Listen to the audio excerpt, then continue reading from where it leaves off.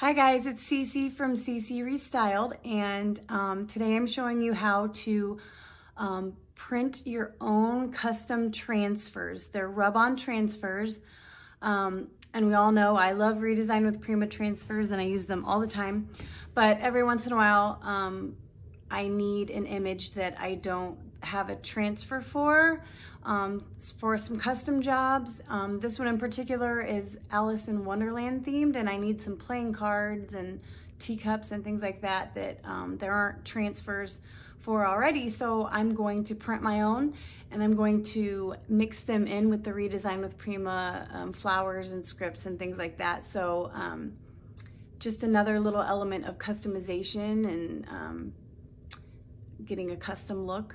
And it's very easy to print your own transfers. I get my rub-on transfer paper from Amazon, and it is this Sunny Scopa brand of, they call it rub-off transfer paper. So this one is actually clear. They also have white. The only problem with the white is that when you cut out your transfer image, the edges will show if you don't cut it perfectly to where your print ends. You'll have white edges. So I like the clear. The only problem with that is that you need to put it on a light or white painted surface. It won't show up on dark colors because it is transparent, but it looks really great on white or light colored paints. So the instructions come inside, and they're pretty easy to follow, but I'll show you how I print my own 8.5 by 11 sheet of transfer, and then I will show you how I apply it. So on my computer, I've got my image, and this is a stock image that I downloaded, or I actually paid for the use of the image and downloaded it from Shutterstock, and they are these Alice in Wonderland playing cards. And I need to print these because I'm gonna, like I said, layer them in with some Redesign with Prima flowers, floral transfers.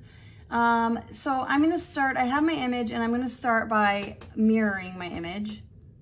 So whatever you print, whatever image you want to use, you need to print it backwards. So now that I have my image backwards, I'm gonna go ahead and load my transfer paper. So this set comes with the transfer paper sheet, and then it also comes with a backing paper sheet, which is this really thick, glossy material. And the transfer sheet has a glossy side or a semi-glossy side and a matte side. So you wanna print to the shinier side. That's the side that you want to print. So you want to figure out which way is up on your printer. I've already done that. And I'm just going to load up one sheet.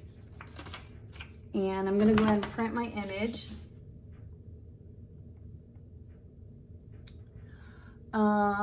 It will ask you, do you want to print to scale or not to scale? If you need this a perfect size, then do not print it to scale. Then print it to scale. If you just want it to fit on the page and not bleed off, so you waste a sheet of paper, then hit fit to page and then print. So now we just have to wait for our transfer to print. And I should add that you do need to be using an inkjet printer. A laser jet printer will, I think, just melt the paper. So you need to use an old school inkjet printer. Like this old school one here. It's pretty awesome and slow, but most inkjet printers are. Anywho, we're gonna let that print. Shouldn't take too terribly long. So after you print your transfer, we have a hairdryer here. We're gonna need to dry and cure the ink with a hairdryer because you wanna make sure it's dry. If you try to apply it while the ink is wet to the adhesive and the backing paper, you're gonna have a mess on your hands. So you wanna make sure it's dry, and we're gonna use a hair dryer to do so. You're also gonna need a squeegee or a credit card or a transfer tool or something like that, something hard that you can use to burnish the transfer into the adhesive and then back onto the backing paper. so this shouldn't take too terrible long.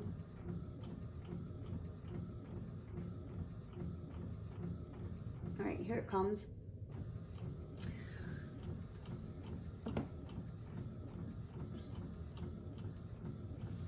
All right, so you want to be careful not to touch the ink, because if it's still wet, you might smudge it. And this paper, I think you get 5 sheets for like $13 or $14 in a pack, so it's not super economical, but it's also not astronomical. So, but you definitely don't want to waste it when you only have 5 sheets. So, all right, here comes our full color transfer.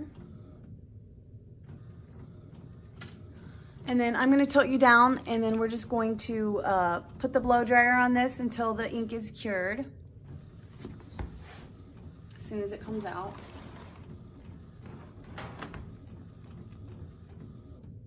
We'll go ahead and get our backing paper ready. So the other piece that you'll need is this. It's got the adhesive and the backing paper that you put it back on after you apply the adhesive on it. You've got, it's super shiny. So that's how you can tell the difference. This one's super shiny and thick. So that's not the one you print on. And here is the one that we print on.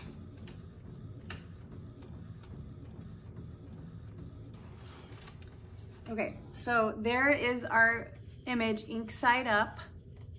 Okay, so that's the side we're gonna apply the adhesive to. So when you actually cut out and apply your transfer, it'll be going this way. So see how it's now the correct orientation? But we're gonna go ahead and blow dry it with our dryer, hair dryer.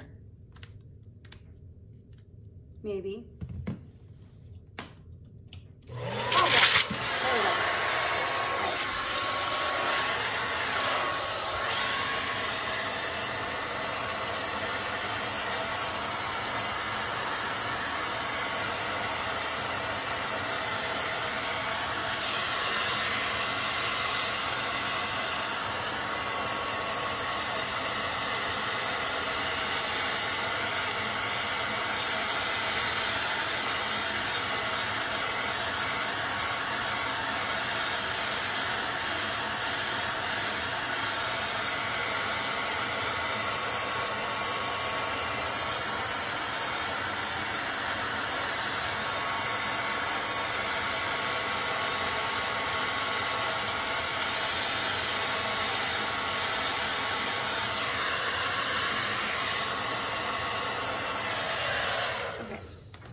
So we've dried it with our hair dryer. Now what we want to do is carefully remove the adhesive layer. So it's going to be stuck to another sheet. So basically you're peeling off this, there's a clear layer and a white layer.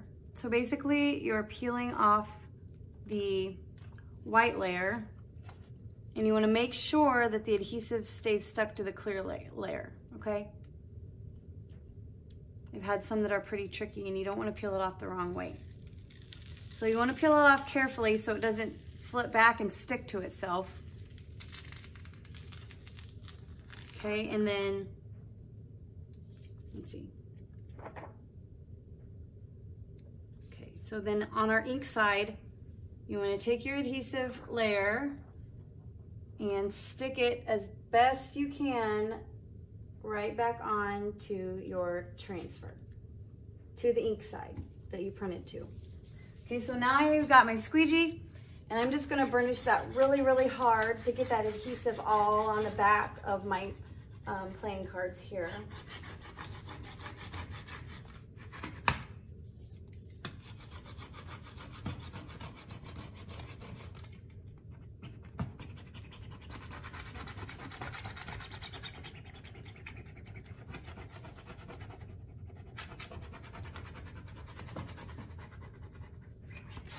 Okay, so after you have that all rubbed on really well, you want to carefully peel off the clear layer, or I'm sorry, the, gosh, what am I saying? You want to peel off this clear plasticky layer, because this is the front of the transfer, and that's the transfer paper. ink side down. So you want to try to peel off just the clear layer, which it can be tricky, I'm not gonna lie. I'm spoiled with my Prima transfers that they just peel right on off. Actually, I don't have to do this process with the Prima transfers, it's already done. Okay, so you wanna peel off this clear layer here, and you gotta do it carefully because if you mess up your adhesive, you kind of mess up your whole sheet. Okay, so now I want to take the, there's kind of a textured side and an untextured side to the sheet that was on our adhesive sheet, and you want to just stick that back onto the back of your transfer, and that just keeps it protected from, you know, sticking to everything until you use it, and that's all that's for. I'm gonna burnish it one more time. And after I do this, it's ready to use. All I gotta do is cut out my cards or whatever graphic you choose to print, cut it out. And since this is the clear material, I still like to cut and leave just a little bit of an edge, and it won't show because it's clear, and they apply just like a regular redesign with Prima transfer. Okay, so say I have my image cut out that I want to use. I just peel off my backing paper, okay, and then I apply it just like I would a regular transfer. And that's it for the printing process. See, it's super easy and it only took 10 minutes. So now I'm gonna go and show you how to apply these, and I'm gonna show you how to layer them in with the redesign with Prima transfers. All right, so now that we have our transfers printed and the adhesive applied, we're ready to go ahead and place them on our piece of furniture. As you can see on this door here, I've used a mix of my own transfers and some redesign with Prima transfers to add some interest and create a custom look. So you want to start by wiping down your piece or your surface that you're going to apply to. Make sure you don't have any dust, or, you know, I had some sawdust from drilling these holes on there, so I wiped that off and just make sure it's clean and dry. And then we have got our transfers that we printed. I cut those apart, and I cut those apart, and what I'm going to do is I'm going to cut them out. You can cut them all the way to the edge of the print. I like to leave a little space around the edge, about an eighth, in between about a 16th and an eighth, just a little bit of space for my fingers, in case I have to touch the edge of the transfer. That way I don't mess up my my print. So I will show you about how I cut those out. About like that. See the space around the edge? Not too much. And I'll cut this one out. And then I ended up printing a few like steampunk gears as well. There is a redesign with Prima steampunk transfer with the gears, and I used some of those on this piece behind me. But then I ran out of them, so I needed to print some off at the last minute. So I did that already. Okay, so here's our other one. And like I said, I'm going to layer these with redesign with Prima transfers. I want them to look, I want the florals, and then I might want some of the cards poking out or kind of coming up from, I want to kind of almost mirror this one a little bit, maybe flip it. So I'm gonna go ahead and put my door just like that in my piece so I can see what it's gonna look like real quick. Is that right? I think it's upside down. Oh, upside down. That was close. That was a close call. So you can see that I already applied the transfers that I printed, as well as redesigned with Prima transfers, to the other drawers in the door. And I've sealed those with top coat in satin from Dixie Belle. You can seal with clear wax, water-based sealer, Those are really your two options. So I think what I want to do is have my cards. I'm going to kind of mirror it. So I maybe have my cards coming up from the bottom. Something kind of like that. And then my flowers up in this corner, and some steampunk gears and a little bit of the script font there. That just creates some texture. So these mix really well with the Redesign with Prima transfers. They stick. Like I said earlier, they are a little bit transparent, so just be careful of that when you are deciding where you want to place your transfers. Whatever you put these on will show through. So that's why I'm using mine on the bottom layer, and then putting my florals and my cogs, you know, up top. But I don't think I'm going to be overlapping these a whole heck of a lot. So I'm going to place these, I think, just like, wait, how did I want them? Maybe like that. Maybe just like that. So I'll go ahead and place this one first so I know. Okay, so just like a redesign transfer, we're going to want to peel the backing paper off, and you want to be careful with the homemade transfers. Sometimes the adhesive wants to stick to the sheet that you peel away, so just make sure that your adhesive is sticking to the transfer portion. And then you want to place it roughly, they're very sticky, so you want to roughly place it about where you want it to be. And I'm going to have it falling off the edge just a tad. See how I have it falling off the edge? I really like overlapping and oversized, or, you know, my graphics falling off the edge. I just think it looks really cool for whatever reason. So I'm going to go ahead and go over this with my transfer tool. The Redesign with Prima transfers come with a little stick. You can use that, or you can use the transfer tool that they offer. You could use a credit card even if you need to, or anything flat, hard that you can just burnish your transfer on. And burnish just means to rub. Once you've burnished the whole thing, just pick a corner and start peeling slowly, because you want to make sure your graphic is all the way down. And it looks like this one stuck really well. So next you want to burnish it with your fingers, or a soft cloth in your finger. That just means to go over it and rub firmly to make sure there's no air bubbles. If there's any wrinkles, you can smooth out those wrinkles, but the air bubbles need to be released. You can either pop them with a little pin, or sometimes with your finger you can pop them out. Okay, so this one we're going to want to place right here.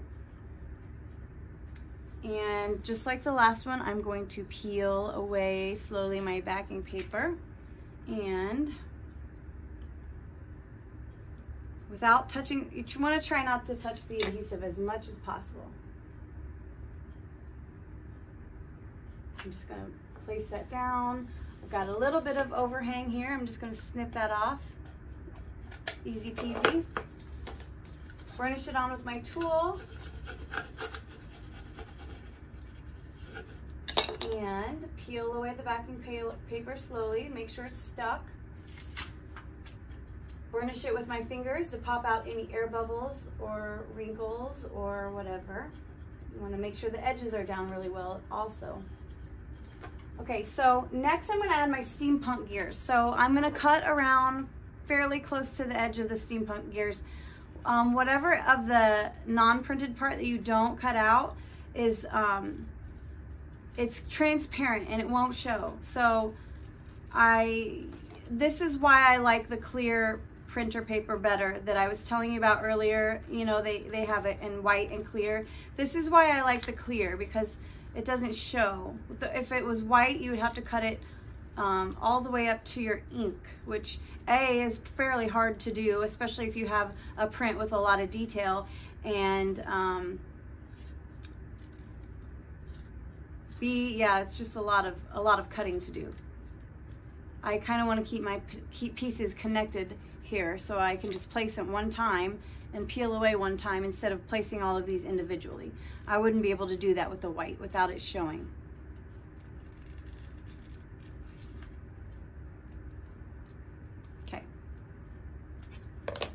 And I want to show you. Remember how I left an edge around my transfer? See, it's totally clear. You can't see it at all. So that's great.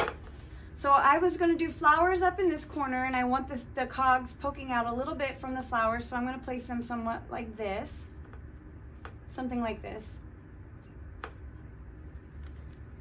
And I'm going to peel away my backing paper slowly. And it looks like this one's wanting to stick to the wrong part of this one's not wanting to stick to the transfer, it's wanting to stick to the paper that I peel away. So you just got to be really careful, and sometimes you got to kind of pull that adhesive away. Be careful not to let it roll up on itself. It can be very hard.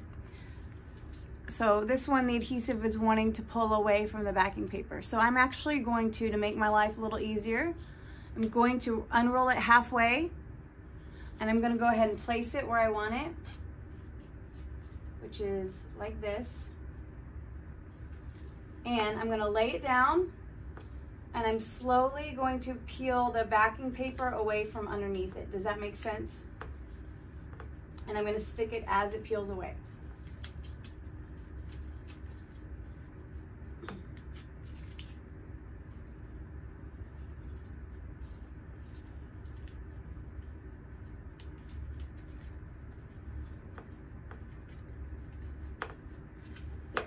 Okay, so I'm going to go over it with my stick real quick.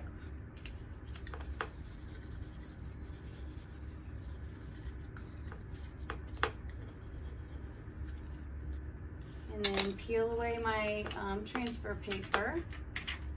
Again, I'm going to burnish it with my finger to make sure there's no bubbles or wrinkles. There's a little wrinkle that I'm just going to smooth out. Okay, so for that's it for my homemade printed on my inkjet printer transfer. So now I'm going to go ahead and apply my Redesign with Prima transfers. The first one I'm going to be using is called Never Ending Story. It's just these blocks of text. And I love these because they just create a really nice texture and some interest. I've read parts of it, but it doesn't really mean a whole lot to me. It's just, I think, a story or quotes or something like that. So it's not anything, I don't know. It doesn't mean anything in particular to me. So I'm just going to cut this to the edge. Yeah, I want it to come all the way to the edge. So I'm going to use the edge to line up my scissors where I want to cut this.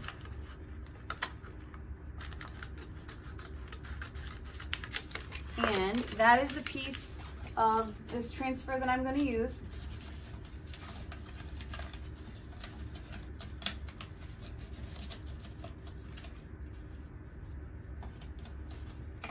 Again, this text is just for some nice texture and some interest and just another layer of interest to my piece.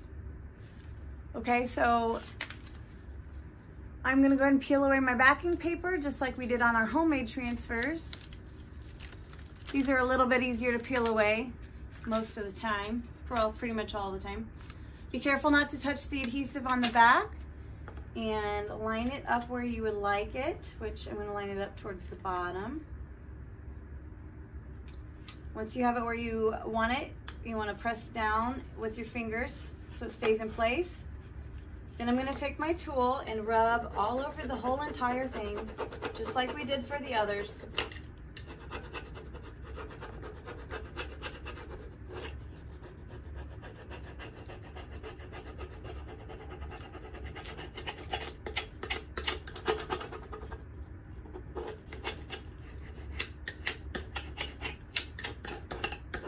Once you're sure you have it rubbed all over, we can pick a spot to start peeling up. And you want to go slowly to make sure it's all laid down. And I'm going to burnish it with my finger as I go. Usually these little tiny ones little tiny lines of text don't get too much air bubbles, but you never know, they get wrinkles. So you want to press them down too to make sure they're fully adhered. If they're not fully adhered, you could possibly experience problems after you seal it with it peeling and coming up. So I just want to take the extra time to press it down to make sure I don't experience any of those problems after I seal it. It's a lot of hard work to let go to waste if you don't take the extra moment to press in or burnish your transfer. Okay, so that's where we're at so far. Now I'm gonna add some flowers up here around the top. And then I think they will be good to go. The flowers that I'm going to use are Lavender Fields and Rose and Rouge. I'm using a little bit of both of these. The Lavender Fields tends to be a little bit transparent, so I like to lay those down first, because if I lay them over my Rose and Rouge, generally you can see through them. So the Rose and Rouge is fairly opaque. So I'm gonna lay down my Lavender Fields first.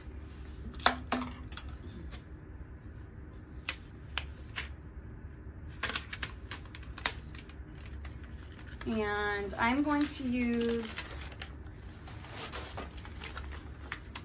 perfect, this is perfect. I'm gonna start with this big piece right here.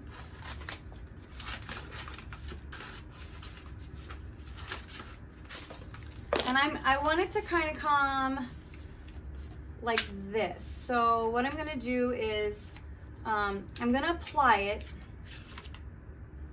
I'm gonna go ahead and apply it. Actually, I'm gonna cut off these little chunks, this little chunk that doesn't go with it. I'm gonna go ahead and apply it. And instead of cutting it beforehand, I'm gonna cut it after this time. So I'm gonna peel off my backing paper slowly. Careful not to touch my adhesive or let my transfer stick to itself, because then it's ruined. I'm going to place it where I wanted it, which is right here. Rub it down, and then now I'm gonna go ahead, since that's stuck and I know it's not gonna move on me, well, very easily, I'm gonna go ahead and take my scissors or a sharp knife. A sharp knife works better, but I have scissors handy, so, and then I'm just gonna cut that flush with the edge, or as flush as I possibly can anyways. Looks like I goofed up a little bit. There we go, that's better. Same thing with this side. Just gonna cut it flush to the edge. You can wrap it around, like the extra, you can wrap it around to the side of the door or drawer or whatever. And I do that once in a while. But for this project, I think that I just prefer to cut it off. So I'm gonna go ahead and burnish with my transfer tool, just like I did all the others.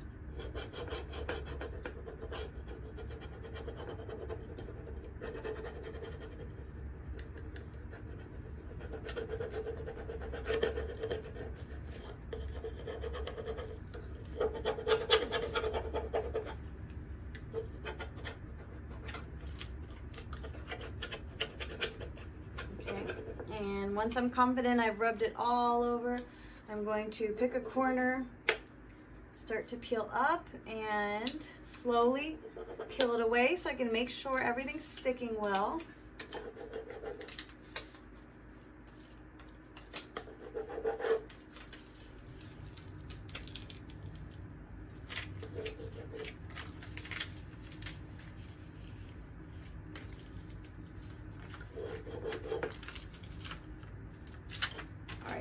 And burnish it with my fingers. Okay, so there I've layered my Redesign with Prima transfer over my little steampunk cogs. I have a few more patches or areas where I want to add some florals, and then after that I'm going to seal it with Dixie Belle top coat in satin. I just like the satin. You can use flat, glossy satin, clear wax. I just like the satin, that's my favorite. So then we'll let that dry, and then we are all good to go. So I'm gonna go ahead and finish that up. I appreciate you watching. Hopefully you learned some things and you're excited to try your own custom transfers that you can, but don't have to, layer with the Redesign with Prima transfers. Thank you and have a great day.